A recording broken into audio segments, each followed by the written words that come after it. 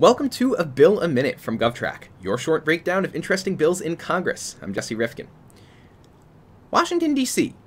has more residents than two actual official U.S. states, Vermont and Wyoming, yet itself is not a U.S. state.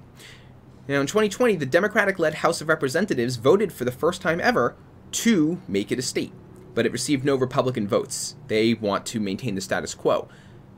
Could there be an option in between? The District of Columbia, Maryland Reunion Act is a bill in Congress that would reduce the official size of Washington, D.C. to just the non-residential parts with the main federal government buildings, like the White House, Capitol Hill, and the Supreme Court. The residential portions would be given to Maryland, so all current Washington, D.C. residents would become residents of Maryland. It was introduced in the House by South Dakota Republican Representative Dusty Johnson.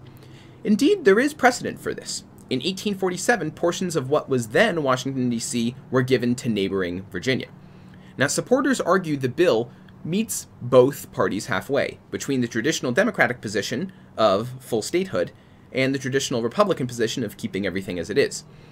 But opponents say that the bill actually runs contrary to the overwhelming position of Washington, D.C.'s own residents. In a 2016 non-binding referendum, 86% of Washington, D.C. residents voted for full statehood. Well, I guess you could say the current situation is in a state of disrepair. State, it's not my best material.